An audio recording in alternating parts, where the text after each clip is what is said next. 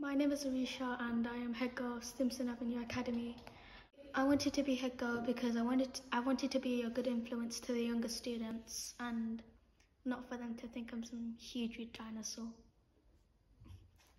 Being head girl could be a hard but an easy job, and you're gonna have to take lots of responsibilities. I want to make the school look more exciting for for nursery and reception to start off their journey, and I want to make the garden look more fun, allow gardening in the garden, allow more clubs, and yeah, I think that's it.